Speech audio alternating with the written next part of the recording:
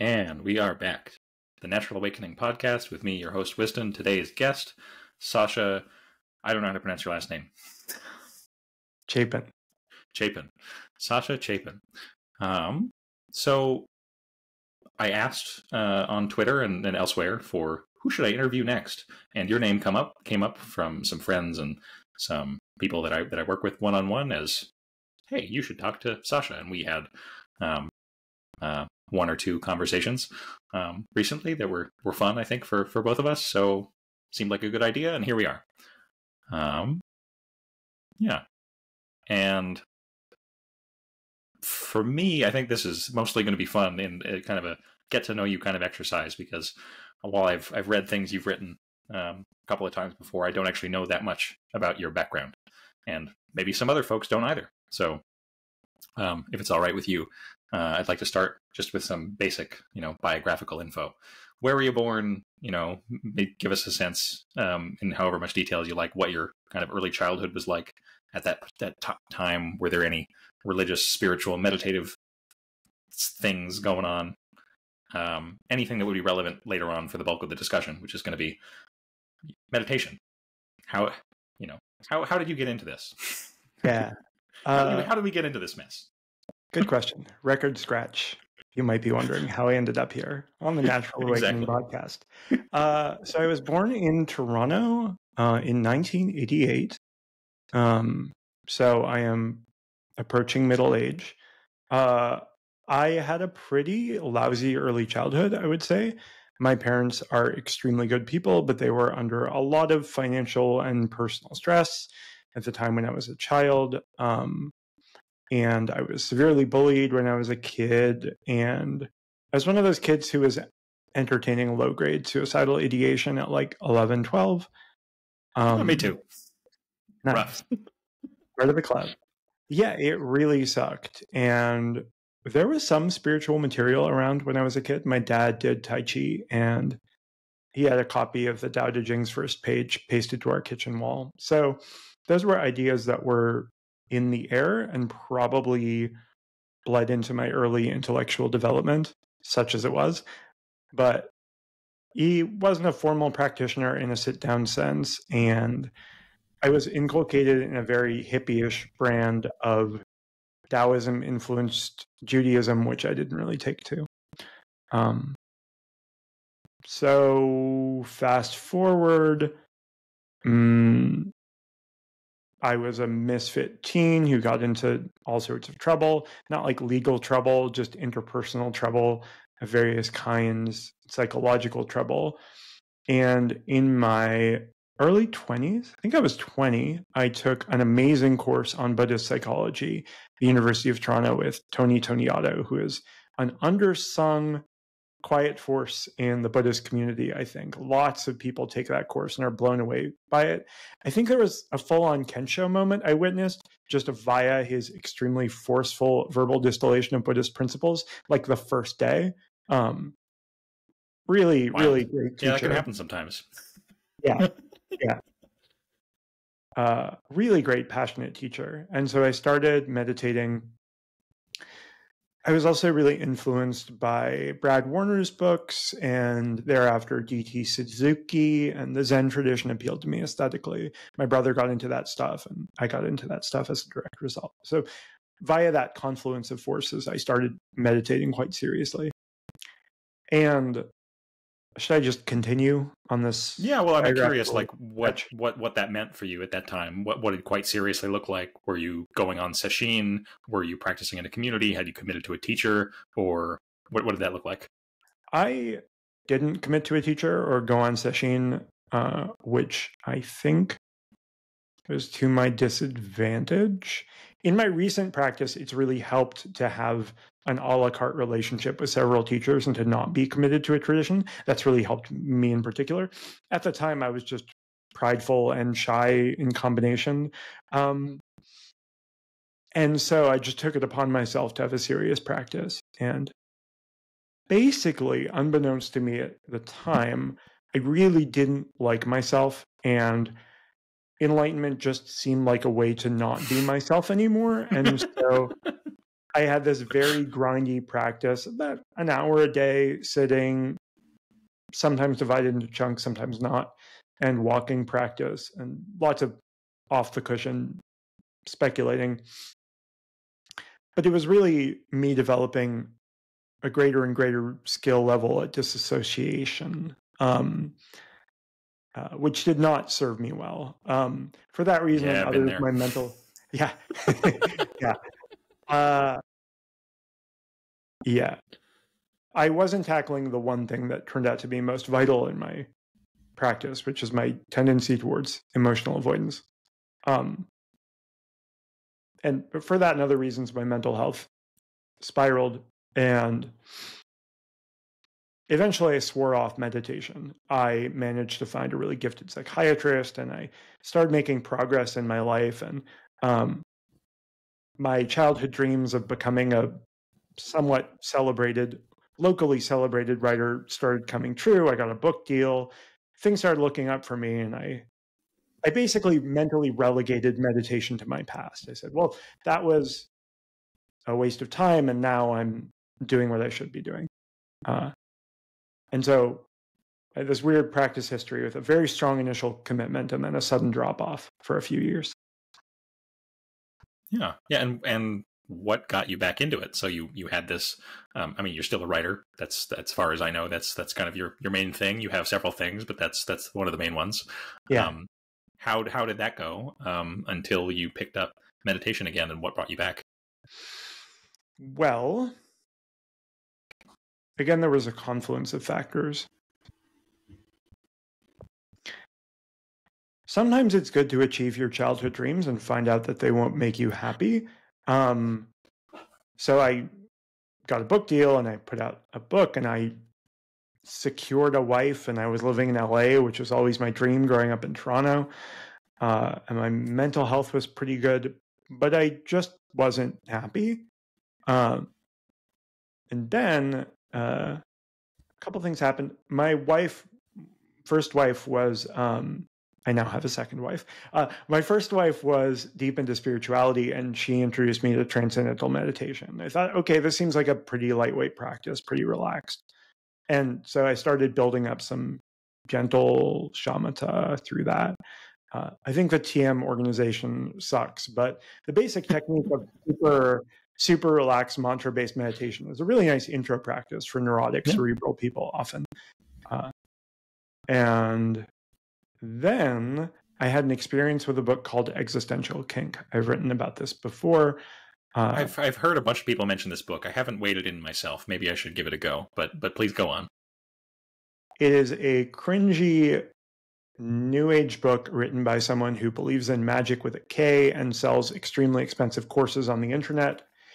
And at the same time, it is a treasure trove of psychological insights. And the central practice in it is a sort of judo throw. Now I recognize some elements of it in Vajrayana practice. I didn't have that understanding at the time. I can imagine. Vajrayana is kind of kinky. Yeah. I've heard that.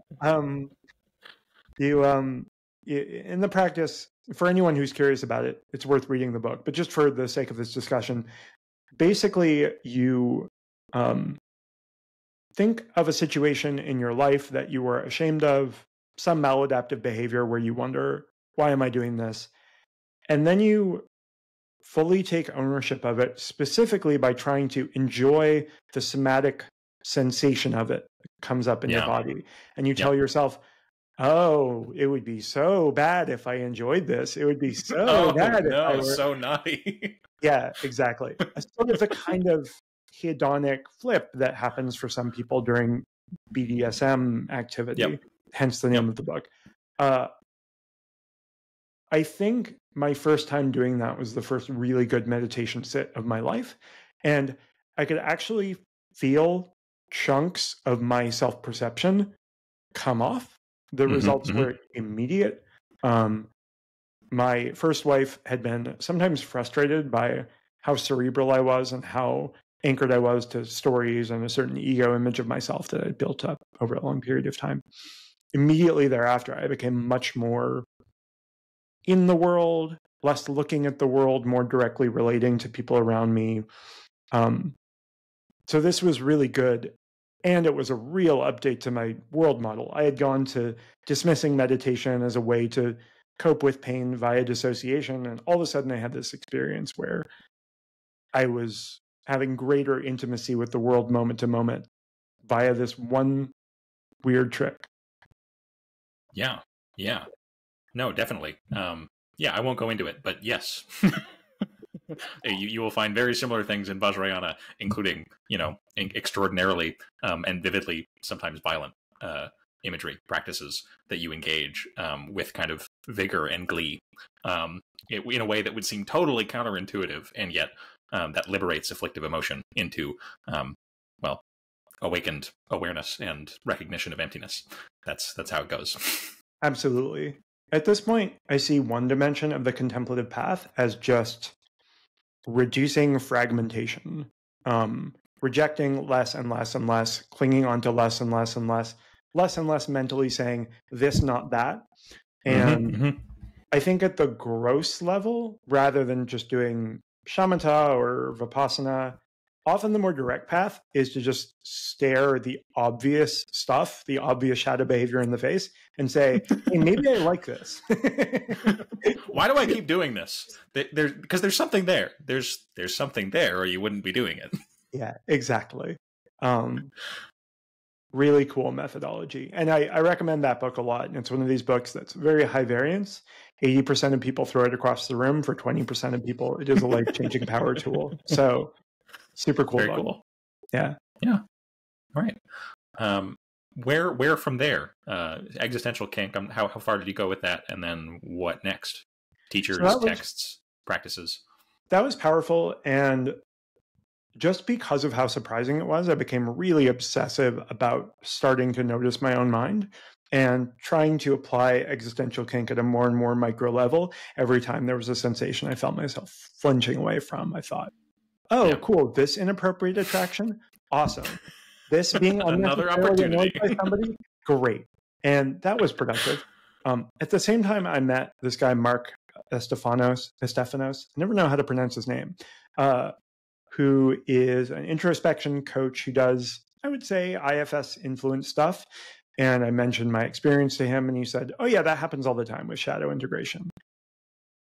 To which I responded, what are you talking about? And excuse me? Yeah, pardon? And sign me up. And so I did some sessions with him that gave me more of an IFS parts frame, which was useful at times. And then I moved to the desert with my first wife. We were in Joshua Tree. And I happened to encounter the tweets of Nick Camerata and Tashin Fogelman and Michael Taft and a couple of other people. And if I had encountered their stuff a year earlier, I think I would have dismissed it as hippie nonsense. Given when it arrived in my life, I was very excited about seeing what they were talking about. And I had a call with Nick. By the way, I know that Nick Camerata can be a controversial figure sometimes. I would say that in my personal interaction with him, he has been immensely generous with his time, with the only apparent motive being to help me suffer less. So, likewise, for what it's worth. I mean, I've been back and forth with Nick for years, and he has been nothing but lovely. And I can claim some responsibility for turning him on to jhanas. That's Oh, cool. So it's my fault. It's my fault.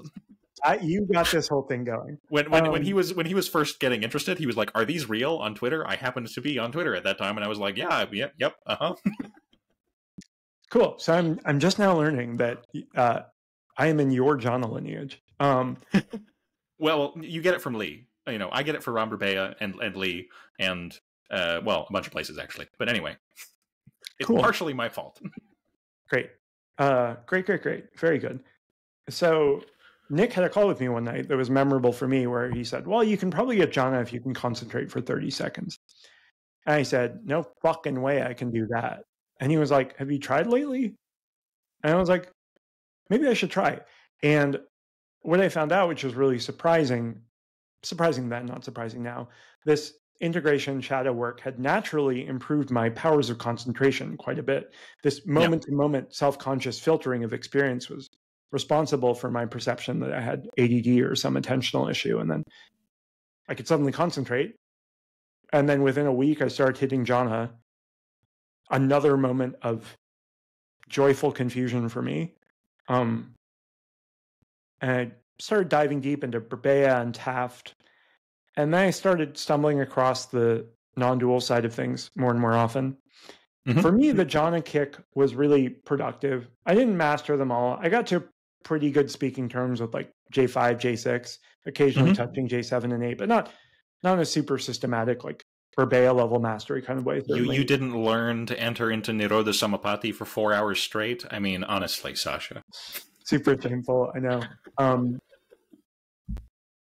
I was making rapid progress. I think living in the desert was a big part of it, honestly, as well as my renewed zeal for the Dharma. Because when you live in the desert, you have an uneventful life. Even if you're working at night, you can just stare up at the Milky Way, contemplate the universe. That's the best activity to be doing. There's like a local saloon. It's fine. It has like 4 beers on tap, but you probably just want to sit in your hot tub and meditate and look at the Milky Way. Nice. Yeah, super nice. But I think for some people, within a certain amount of time with jhana practice, the jhanas can start to seem fuzzy and kind of constrictive. Like, ooh, they're agitating compared to. Exactly. Yeah. Well, compared to what? So let's move on to the what? To the what? To the what? That was also my question. One thing that started happening with jhana practice and these shadow experiences, which kept happening on finer and finer levels, I started having transitory moments of something like non-dual awareness. And I was like, maybe that's what these Zen people were talking about. maybe I should explore that. And so I started doing nothing practice, doing nothing practice. Very but with Shinzen's instructions, Michael Taft's, some combination of both. I continue to find that do nothing practice has a wealth of nuances because it's almost never that I'm doing exactly nothing. There's almost always some subtle direction of experience, and if you're actually doing nothing, that's some quality non-dual practice right there, or non-meditation. Yeah, but I think I've only started to really get there like this year. It's pretty difficult to do nothing. It's one of the weird things about it. Just habit, strong habit. Yeah, definitely. You've been rewarded for doing things your whole life. Why would you stop now? Yeah. So Taft videos, Shinzen videos, Zen stuff. Any Zen teachers in particular, or what were you reading? What were you listening to? Henry Shukman. Okay, yeah, love Henry Shukman. Excellent, and his koan course on the Waking Up app was great. One Blade of Grass, excellent. Highly recommend people read if you haven't. Very good, very, very good. And I started noticing that the phrase "original face" was psychoactive for me. It remains so. Just little bits of the Zen literature that I was absorbing in a loving but somewhat dilettantish way. Yeah, sure.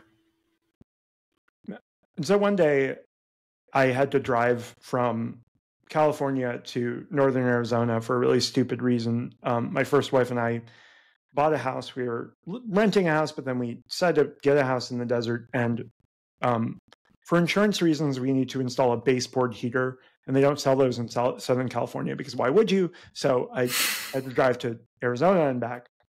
And I was like, okay, this is the drive when I'm going to figure out non-self. I am going to do it today. It was this 14-hour drive. And I spent the whole time in intensive meditation. And then at hour 13.5, I was listening to a Rob Burbea tape.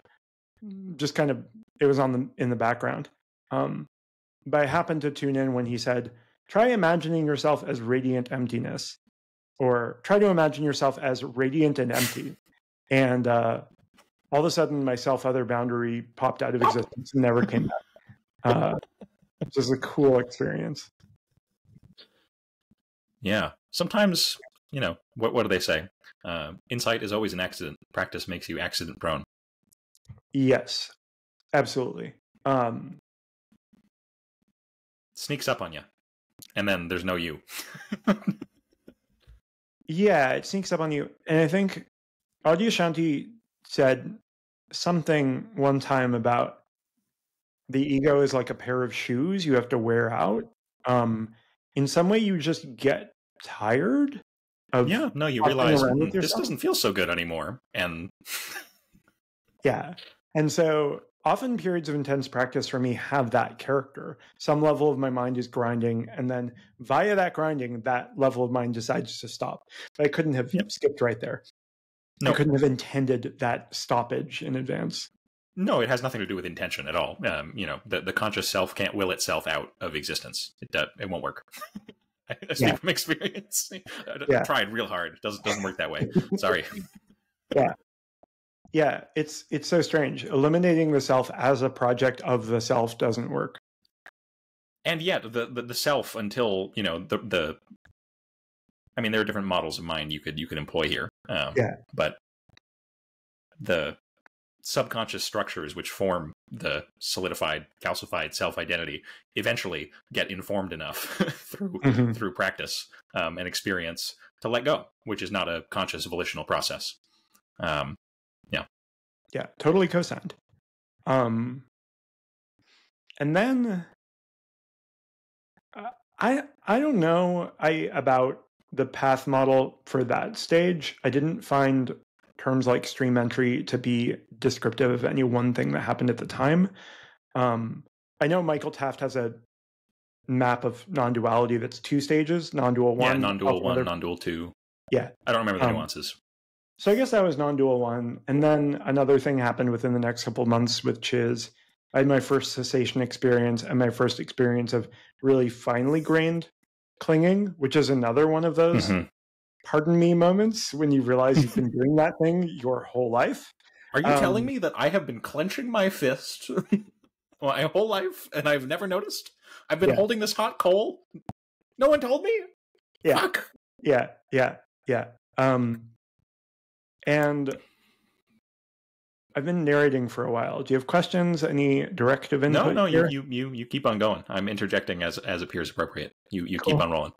Cool. So, among other things, the opening made me realize that my first marriage was not a good idea.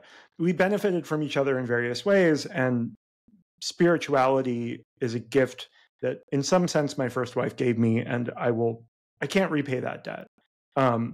We just weren't suited for each other as long-term partners, and we got divorced, and that marked a new stage in my practice because I was forced to look at layers of emotion and insecurity that I just hadn't before. And then Michael Taft's work that sort of Vajrayana influenced about emotion was super valuable. Just long hours spent ingesting the pain and ingesting the weird vigor of that time, and seeing my self-narrative come apart in real time and going like, wow, look at how that thing crumbles. Isn't that interesting? All of these fragile, empty fabrications. Look at them go. Yeah. They keep going. I think too, there was a period of time in there that I regret in happenstance, but it was really useful. Against everyone's advice, I immediately started doing a bit of dating when I got out of the divorce. Usually not advised. Usually not advised. And I think we've talked about this a little bit. Serious practitioners can delude themselves about their level of perfection and relational skill because they can make drugs happen in their mind whenever they want to. They can feel really good and feel really equanimous while leaving wreckage around them. And it's not like I destroyed anyone's life. Everyone in those situations is fine now. And on the whole, we're on good terms. But I just really noticed within about 6 weeks of doing relation unskillfully, like, my spiritual journey is definitely not complete here. And in fact, In fact, I probably need to wade into the remaining shadow aspects of my behavior. Karmic traces, samskaras, as they are known in the literature. Yeah. There's a lot of them. There's a lot of cleaning up, emptying the basement to be done. Yep, totally. And there is still. So this is one interesting thing I don't think we've discussed. I really like Daniel Ingram's writing about technique in the later paths and the phenomenology of it, and Roger Thisdale's work in this area. But in my case, none of those things have come about as a result of looking for that phenomenology. It appears that mostly my progress is gated on emotional stuff, on noticing finer and finer layers of emotional clinging. And then as I do that, one day I'm like, I appear to be centerless now. That's interesting. Now, it's possible that wouldn't happen if I didn't know about that phenomenology in advance, that there's some combination of emotional work and scripting. But I just think that's an interesting thing. During those post-divorce months when I was reflecting on my regrettable behavior and confronting my emotions, a lot of stuff kept happening phenomenologically. Right. In terms of deeper and deeper non-duality, sense of time dropping away, sense of identity dropping away at a more fine-grained level. How's space these days?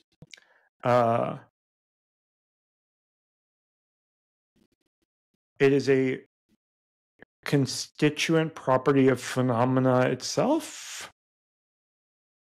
Does that make sense? I mean, you might have to go into a little more fine-grained detail, and we don't have to go into it. That was a, because there's a certain point past which the normal relations of like space and time just are not present in the way that they used to be, and it sounds like that is there somewhat.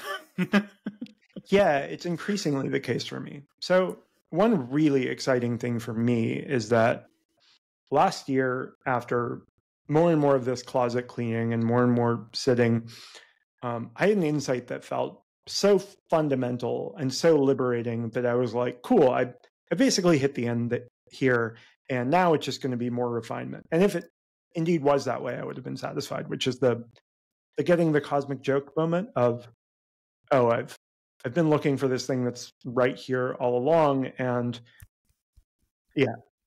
Whoops. Yeah. Buddha nature inheres in even my clinging. I've never been alone for my whole life. Amazing. That was such a great moment. And I talked to some teachers about it, and they seemed to verify, like, yep, you've had a really powerful insight.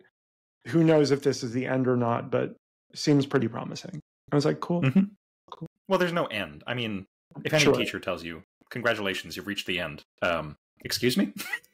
But it wasn't like that. Nobody said that, but more like this is the foundational insight. This is the big one, and after this, it's refinement and skillful behavior, which is as much of a task as any contemplative activity, strictly speaking. But in a certain sense, I mean, this is how it's phrased in the Rinzai tradition, for example, like in strict kind of orthodox Rinzai Zen, like. Great, you have a deep and abiding Kensho, Satori, and maybe even the sense of separate self has gone away and will never come back. Okay, this is the beginning. Yeah. Now you have to take up the exhaustive post-awakening practice of benefiting all living beings with all of your activities 24 hours a day for the rest of your life until you die. Yeah. Okay. Yeah, cool, I've merged with the field. Man, the field needs a lot of work. Field's in rough shape. Yeah. And then we started talking because recently something else happened. My good friend Katie Devaney's diagnosis of this is you had a full-on head awakening, and now your gut is sort of catching up. It's happening more on the body level. That could be a rough transition, speaking from some personal experience. It can be really unpleasant. I've really loved it so far. Happened was about 2 months ago.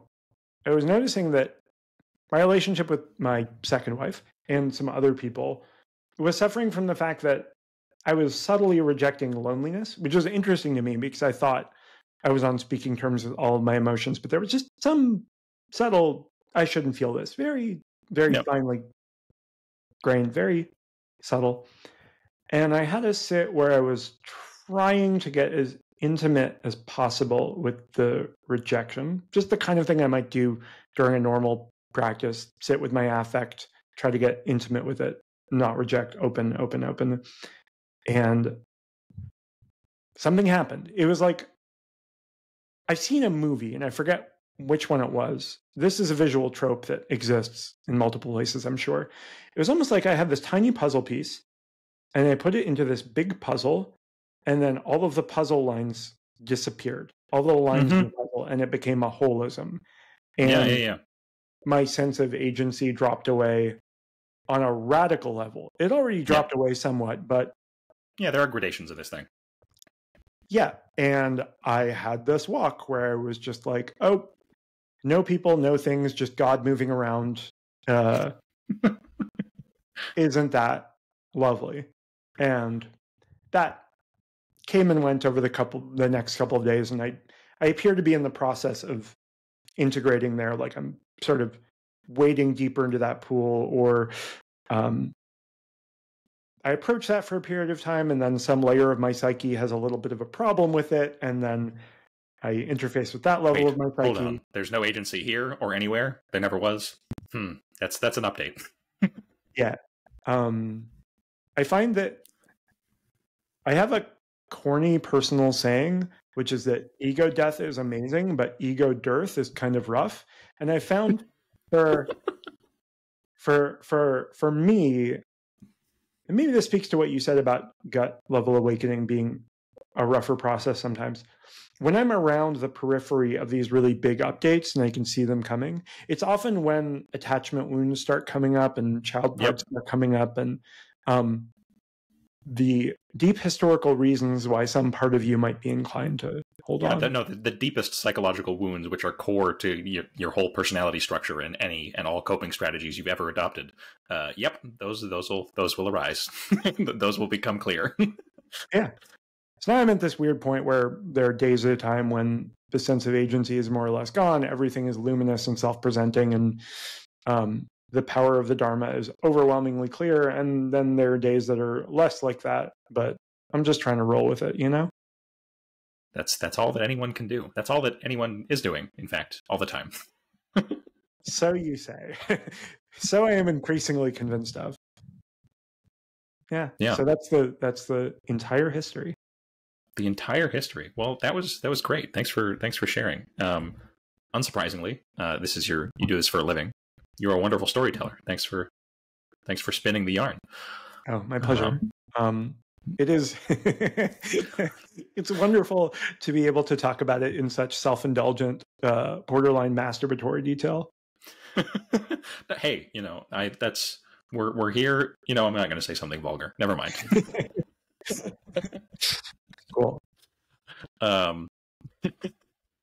Okay, so is there anything more you want to say on the personal, impersonal end of things regarding your own practice? Anything we didn't touch that you think would be relevant or good for people to hear? Two things. An indefatigable guide to meditation process for me has been, how can I be better to my wife and friends? Yeah. No better teacher than that right there. How am I showing up in all of my relationships? Yeah. I think people read these great texts by Ingram and Chuladasa and stuff, and they're totally wonderful in terms of illuminating how deep this territory is. But at the same time, you can sort of get caught up, and I have gotten caught up with meditation as a cerebral act and the act of producing more and more interesting things in your mind. But not only has that been the less productive approach for me in terms of relationships, it's actually been the faster vector for progress to focus on being a kinder person. Absolutely. The other thing I would say is, while I'm on the soapbox about practice history, one thing I skipped over while I was getting into TM and getting back into practice, I read up on the Enneagram, and understanding my Enneagram type was another major plus for my practice. I think Um, one area in which the Buddhist tradition, at least the pragmatic one as it's been translated, one area in which it's weaker is the helpfulness of depth psychology. And I think it's very helpful in that different people have dramatically different patterns of clinging that are often, and I feel like you agree with me here. And sometimes you'll listen to it. No, it's true, and in fact, in the early systematizing efforts of the Buddhist community in the Abhidhamma, they have an exhaustive personality typology, like really exhaustive, that is just not well known, and people don't teach from it. But like, no, these guys thousands of years ago, they made an exhaustive personality typology with a lot of different subtypes and had specific recommendations for different practices at different times in different phases for different personalities, and it's not well known, but it exists. It's in the Abhidhamma. Nobody told me about this, and I mean, I don't know it. I haven't studied it, but I know that it's there. I've looked at it. Cool. I would love to compare it to the Enneagram. And so one thing that was a problem for me in my early practice was reading spiritual memoirs and hearing about other people's experiences of clinging and what's helpful for other people. And then unless your shadow sides and unless your personality structure is made really clear to you, I think almost everything you absorb about how to progress on how to move forward with the path can be co-opted by that personality structure. Unless you really intimately understand it. Speaking as a formerly Olympic level spiritual bypasser who represses most negative emotion, yes, that. Yeah, totally.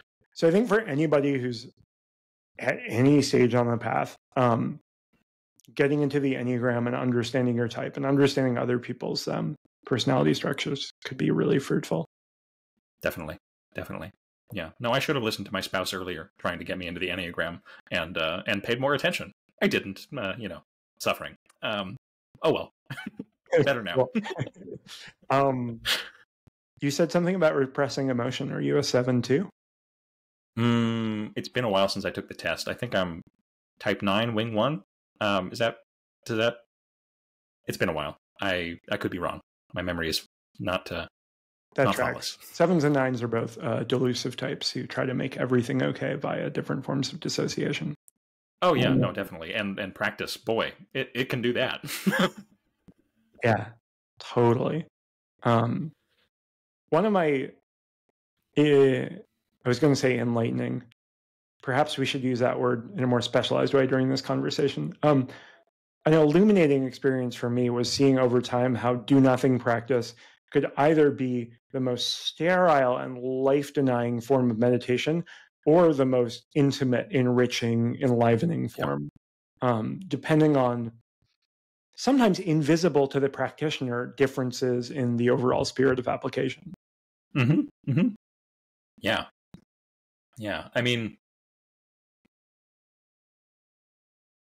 eventually, like if you're really committed to kind of do-nothing practice, I mean, it's kind of training you to become sensitive to the spontaneity of your nervous system.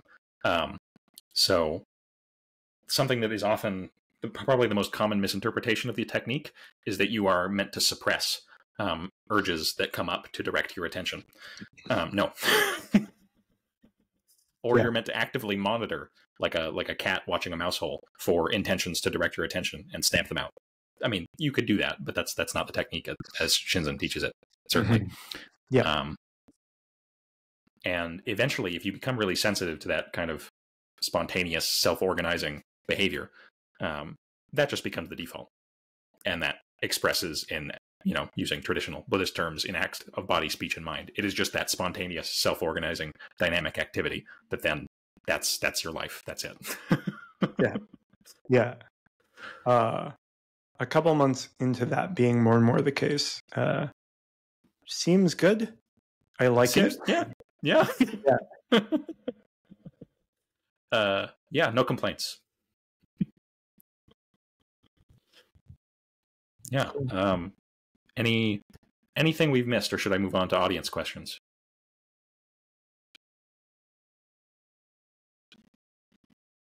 No, I would say I am. Well, I want to take this opportunity to say I'm just tremendously grateful for the distributed Dharma community. It is so cool. I think sometimes people talk about how, in the past it was so much easier to wake up because it was a different time, and now we live in a spiritually deprived age. The fact that I can just send an email to Michael Taft, you, Roger Thisdell, my good friend Katie Devaney, and all of these teachers. Recently, I talked to, what's his name? We'll put it in the show notes. Luminous Dharma, Jason Bartlett. The fact that I can talk to these people via email the moment I have an issue with my practice is extraordinary. And the sheer volume of teachings, the lineage credible ones and weirdos on the Dharma Overground forum, alike, it's all been incredibly helpful to me. And it's just so cool it's out there. No, I agree entirely. I mean, if you have the nose for quality teaching and quality teachers, there has never been a better time for accessibility between traditions, or maybe you want to go deep in one. There's never been a better time. Yeah.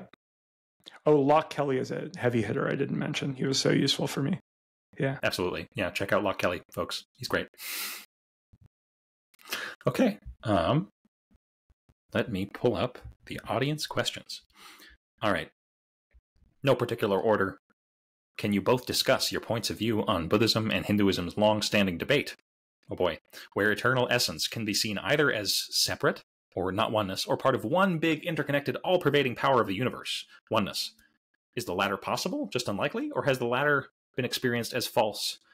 This question is slightly oddly phrased. Basically, what's your take on the Atman, Anatman debate? If you have a take or want to get into that. It's time to finally end the debate. After thousands of years, we're going to settle it. I think philosophically, I am a pragmatist and sort of a Wittgensteinian in that my tendency is to notice what I think of as language games and decide not to care about them. Good move. Cool. So, with all respect to those traditions, I'm sort of a perennialist in that I feel like dedicated mystics from all traditions see roughly the same things. And so it's very interesting, right? All of these phenomena are just arising and presenting themselves and disappearing. And so you could say nothing has inherent existence based on the constant flow and flux of these things, none of which appears to leave any trace on the other if you look close enough. And you'll find no basis within your phenomenology for any of it. Nothing solid there at all. Right. On the other hand, isn't it interesting that the appearance of this phenomenal world is so routine, and that if you look close enough, it appears that there is this event horizon that is at least apparent in consciousness. Who knows whether it has some more fundamental reality? So you could point at the regularity of the appearance of phenomena and say, hey, that is an identity to which we can affix conceptual labels and speculate about cosmologically. Or you could say, that's just the ongoing reference point for the flux, and it is not something inherently existing. This is, in Tibetan Buddhism, this is the Rangtong Shentong debate, which came up on the timeline. This is extremely esoteric, like internecine, debate, which is, it's the same debate showing up in a Tibetan Buddhist forum of, wait a second, okay, so does the Tathagata, the, Buddha nature, is it self-existent? Is the ultimate, non-conceptual wakefulness that from a certain perspective is one's true identity, is everyone's true identity, is that self-existent? Does that have, substantial existence? And it's, they're using different terms, but this is basically the same, the same difference of opinion here. Yeah, I also find it super interesting that from my not particularly refined understanding of Thomistic scholastic Christianity, this sort of pops up there too as the idea of God is the sustenance of the material world at every single moment. And I don't know what else to say. It's cool. I find it interesting as a debate. I don't think I'll ever have a position on it. I think Burbea style, it kind of seems different to me day to day, and they both seem like interesting ways of looking that pop up in practice on their own. Sometimes I have real moments of, oh wow, it feels like the phenomena is all sort of glittering snowflakes in this void, and sometimes the void and the phenomena seem more identical and thus less like the void has an inherent thingness. And I don't know, man. I like Mipam for what it's worth, and I'm not sure if I'm pronouncing his name correctly. A Rime philosopher from the Nyingma tradition. He attempted to reconcile a lot of different disparate positions within the Tibetan Buddhist canon, and his reconciliation, which works for me, is that Rangtong, this kind of thoroughgoing emptiness, is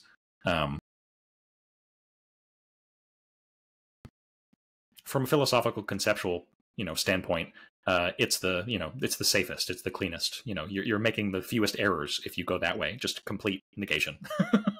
And yet, Shentong, this pristine, pellucid, self-existent wakefulness that manifests as the coalescence of appearance and emptiness, phenomenologically, yeah. That. Yeah.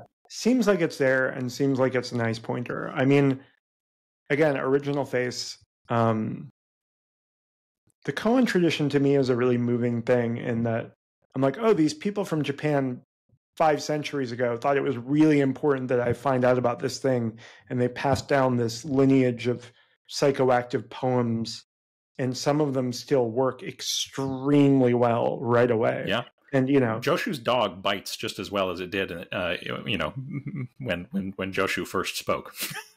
I've never had a moo period. Although it's funny, during my car ride when I was trying to understand not self, a phrase just kept coming to mind, which was not that, and netti.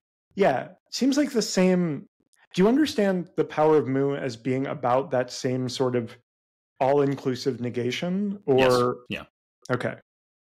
So, but I mean, if you're actually working moo, in the context of a one-on-one relationship with a teacher, you can't stop there. It's not even halfway, because you then doesn't matter how clear the recognition is, if you can't then manifest it and display and act spontaneously from that in a kind of challenged, pressurized situation where the teacher is kind of undercutting anything that you bring. If moo is not presenting the answer, then, well, ring, more practice, get out. Yeah. I don't see a year of Zen monastic practice in my future. And you don't have to do it in the context of monasticism. I mean, there are koan teachers who will work with you, online or anyway. Cool. Maybe I should do that. That would be super interesting. I've been recommending Stephen Snyder's work. I could refer you to Stephen Snyder. Anyone interested in koan work, go work with Stephen Snyder, especially if you're a lay practitioner who doesn't want to go to a monastery. Stephen Snyder's, I haven't engaged that deeply with his work, but I read some of his book on awakening. I forget the title. Maybe you know it. Demystifying Awakening? Yeah.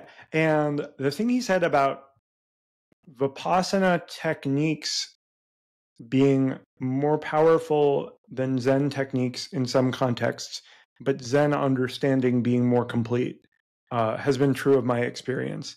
Or Zen maps being... The Zen map of awakening, as he describes it, and like pop Zen maps of awakening are, well, they're pop Zen maps. And pop Zen is, well, I won't say more there.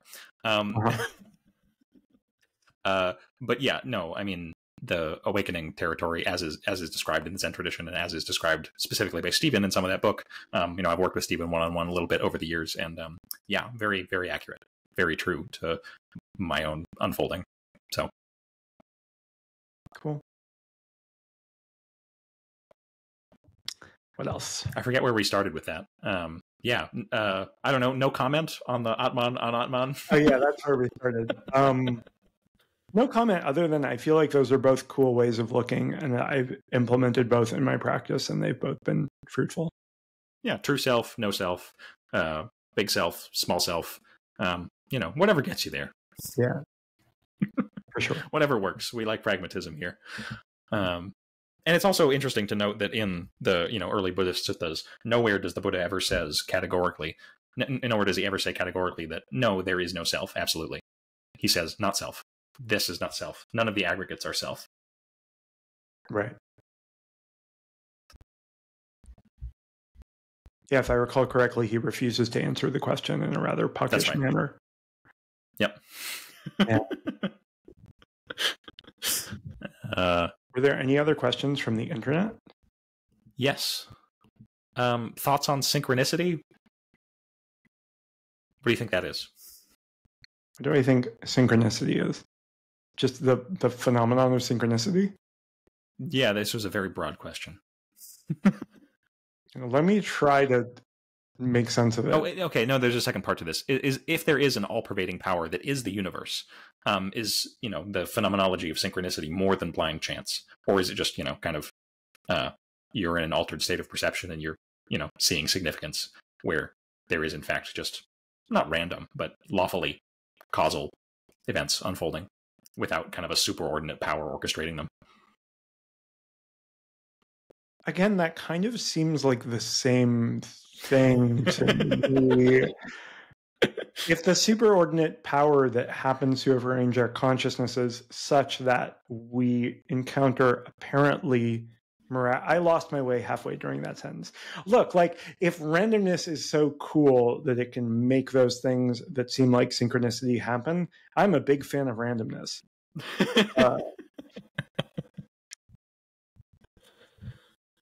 Yeah. Yeah, I don't have anything to add there.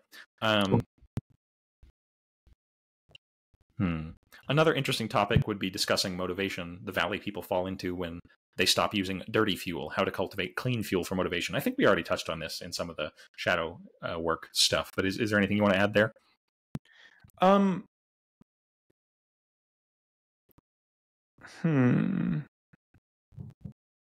It actually seems relatively rare that people just lose the thread of their activities entirely. This is something that people get scared of. And sometimes that happens. Henry Schuckman had his notable 25-year or so break from writing when he realized, I was just writing to shore up my ego, and now I can't find that thing anymore. So what am I doing? Personal example, I thought after 13 months in the Zen monastery, I was going to jump into an academic career. No.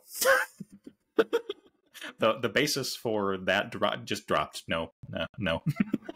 Yeah.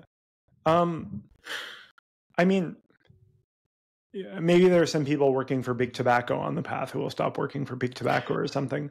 I found that there was a more gradual and quite pleasant titration where most of my activities are similar.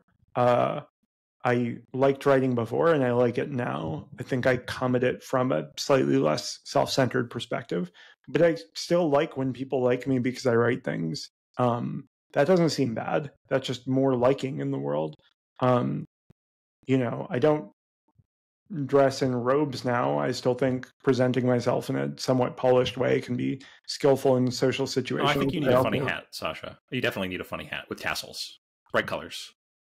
Okay. Well, if you can refer me to one of those, as well as a one teacher, I would appreciate it. And I donate to charity a little more. I think I'm a little more pleasant to people, but I think when people go through violent experiences, and I mean violent in a good way, self-other boundary breakdown and extreme entry-ish things, part of the ego's grasping onto that is the idea that you will be completely changed. And it usually doesn't seem to be the case. There were 2 weeks after a big early spiritual experience for me during the shadow work period where I just didn't know what to do with my life, but it was about 2 weeks. Yeah. Yeah. Right. That kind of covers as well some of the next couple of questions. should you do something rather than nothing? That's a false dichotomy. Yeah. I don't know. You want to speak to that? Both. Well, it touches on one of my pet subjects, so let me take this opportunity to ride my hobby horse around a bit. I will gladly entertain it. Go on. I think one thing I've said before, and I will say again, is I want inner work from my outer work friends and outer work from my inner work friends. Yeah. I feel like one pet peeve of mine is I meet people who are super awake or have had really interesting healing experiences, but they're pretty bad at things like running a company or management or dealing with conflict skillfully, and their skill with the inner stuff blinds them apparently to the fact that they suck at other stuff. Yep. Being a great which is manager, what a teacher is for, and living in a community for what it's worth. That's the traditional role of mutual polishing, as it's called in Zen. Yeah, for sure. Some people could use more of that, and I think for realized people or people who are having these profound experiences, it might be really interesting to say, oh, can I be effective in the world with this smooth, polished mind I have now? That might be interesting to find out. Similarly, bring your gifts to the marketplace. Don't stay up on the mountain. The world, hello. Yeah. Take a look around. Completely. Similarly, I have very, very, very high achieving friends who are totally wonderful, where I'm like, bro, if you just did 6 months of Lot Kelly practice, this personal problem that's been plaguing your entire life would more or less dissolve, or at least be attenuated to some degree. And so I think if you're doing a lot of something, consider doing nothing. If you're doing nothing, consider something. I've heard Shinzen say almost exactly the same thing using different words. So yes, that. Cool. Yeah. Well, I've run out of questions from the audience. If I've missed anything that someone put in, apologies. This may happen again sometime, or yeah. Cool. You're going to have to decide all this for yourself anyway. So, do you have any more questions following our discussion? How is it right now? Like at this moment or today? Yeah. No, like right now. Great. Feels spontaneous, pleasurable. It is interesting to be at a moment of practice where I'm looking for the nugget. I'm looking for the thing that's going to make it all 100% definitively kind of click into place. Not being done in general, because I don't believe in that, as you don't, but this part of the insight journey. And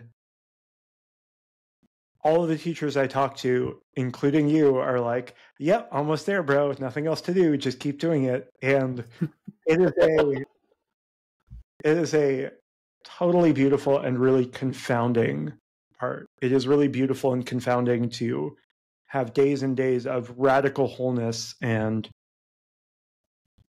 complete acceptance, and then to fall out of that and be like, how did I even fall out of that?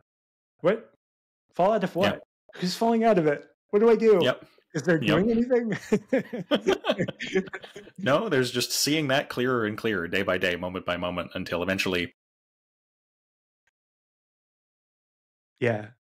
No, y'all have been very charitable with your time. I talked to you about this, and I talked to Frank Yang about this, who, man, I love his content. One-to-one, he's quite different. He's just a very chill and kind person, but he's very fun to talk to about practice. And you guys just keep saying the same thing, which is annoying.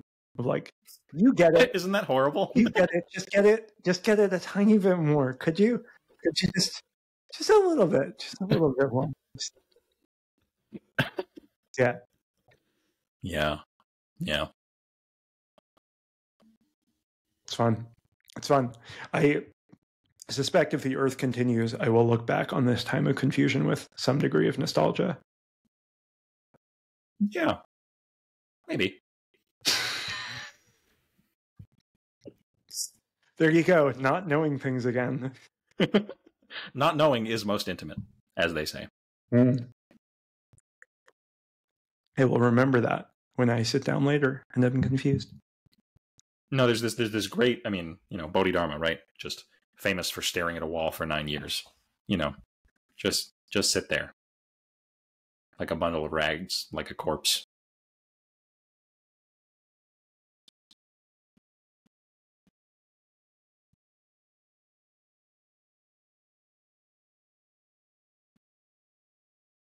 What a relief.